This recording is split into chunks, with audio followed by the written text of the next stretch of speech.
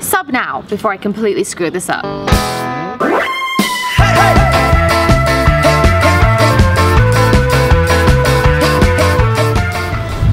Wales. Wales have made it into the semi-finals of the 2016 Euros. Holy crap, Wales! And the most impressive thing about it? It's not all Bale. Yes, realistically, Bale could win the entire tournament by himself, but he hasn't needed to. I mean, look at robson-kanu. He has no team. Released by Reading, no club wants him. Yet he's scoring some of the most important goals of his entire career. England strikers, take note.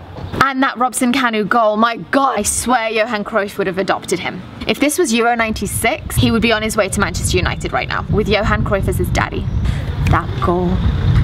Aaron Ramsey has basically been the player of the tournament so far. Can we double check his passport? Are we 100% sure he's not English? Can we also discuss this yellow card situation? 2 yellows, he's not playing against Portugal. Is that fair in a tournament this big? Maybe there should be another reprieve. Wales beat one of the favourites to get this far, and how stylishly they did it. Belgium were flying at the start. I was sure it was going to be a load of epic goal line clearances and wonder strikes, but Wales totally flipped it. Mark Wilmot's got it all wrong again. Thibaut Courtois unashamedly slated his manager after and during the tournament, blaming bad tactics. Kevin De Bruyne was slating him too. It's obvious not all was well in the Belgium camp. Wilmots has got to go, right?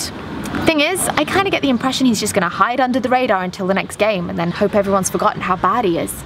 Can't just blame him though. Some of his team have been concerned about which club they're going to be turning up to at pre-season. And when I say some, I mean like 90%. Meunier, Witsel, Benteke, Lukaku, Romelu, obviously. No one wants Jordan. They were all at the centre of strong transfer rumours over the last few weeks. Deciding where you're actually going to live whilst in the middle of a major tournament has got to be distracting. Inside 90 minutes, Portugal still haven't won a game yet. They seem to be stumbling their way through this tournament, occasionally looking at Ronaldo as if to say, "Can you help?" To which he pretty much always answers no. It was 18-year-old Renato Sanchez that saved them against Poland, his strike being the last meaningful kick of the ball before that penalty shootout started. Just in case you've been climbing Mount Everest, still arguing about Brexit on Facebook, or literally living under a rock, you may not know that teammates Cristiano Ronaldo and Gareth Bale are about to showdown against each other.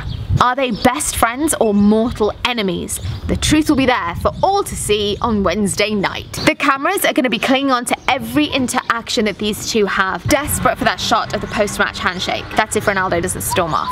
Right.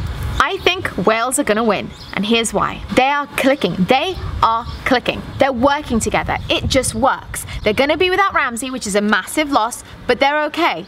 Bale's going to take control. Portugal are lacking cohesion and leadership. Ultimately, it's down to Ronaldo versus Bale. One of these two is going to walk away a worthy winner. And right now, Bale is better than Ronaldo. We're going to see Bale in this year's final.